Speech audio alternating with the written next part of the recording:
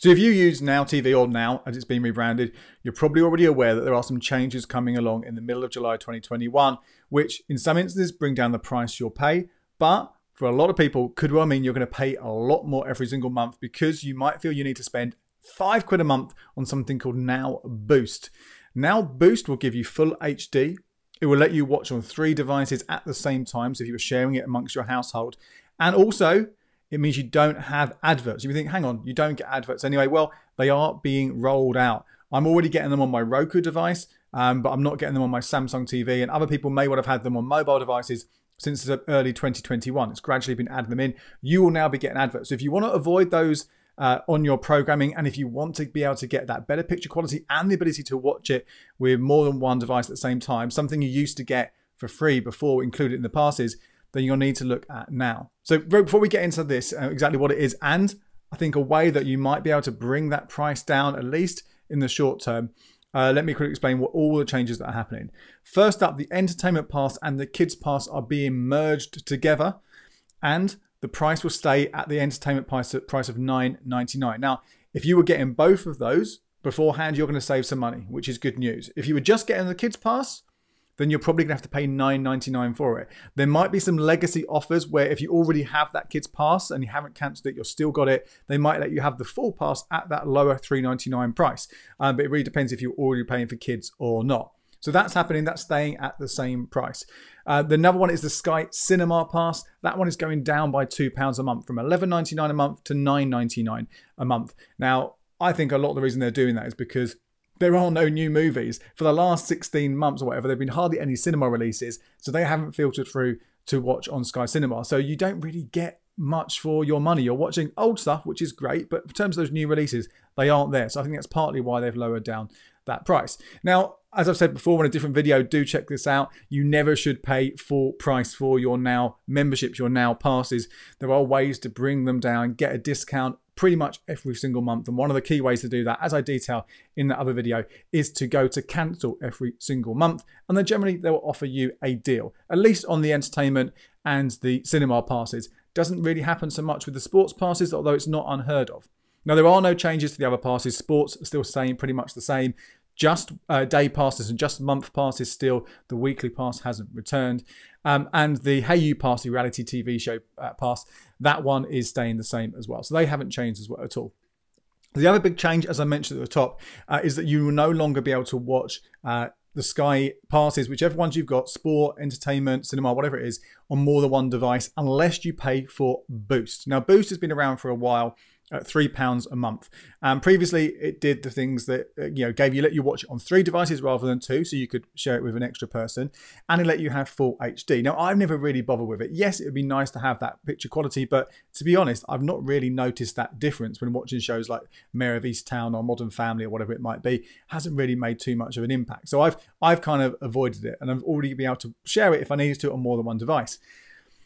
But the addition of adverts, I hate adverts. I really, really hate adverts. If I'm watching anything on Channel 4 or ITV or Channel 5, I will record it and then watch it later on fast forward so I can skip it all. So the Bake Off or whatever it might be, no adverts for me. So then being introduced to Now is a really big frustration for me. I'm already paying some money, albeit less than the full price. I'm already paying for this. I don't want to have to sit through adverts on top of that, which means Boost suddenly becomes something which I might want to do. Similarly, if I'm watching the football, if Crystal Palace are on there, I like to share that so my dad can watch it as well. So this sort of thing, £5 a month, up from the previous £3 a month, is a lot of money to add onto a pass. And if you're doing that and factoring it all together, it suddenly kind of thinks, is this actually a better option than Sky TV or Virgin TV, getting it from there where at least those things are included more or less, and you can haggle around the deals, and it becomes a bit more sort of tenuous, a bit more sort of touch and go, but whether Now TV actually is better. Of course, this is based on you paying full price for everything and having multiple passes. I still think, as I detailed in another video, that cancelling Sky TV and Virgin TV and replacing it with Now will save you money in the long term. But I had a look the other week. I went in to cancel my pass that was due to end in a few days' time, and I saw an extra option that related to these new adverts. So let's have a look. I'll show you. This is what came up for me, which meant that I can get Boost, not at £5 a month, but a £1 a month for the next 6 months. So here's my entertainment pass that I've got open. This membership on Now. It's going to end on the 10th of July I don't want it to carry on. It's going to hit cancel. And normally when you do this, you get some options. And here we've got some different options. The normal ones, you can't afford it, nothing to watch. I watch everything I'm interested in.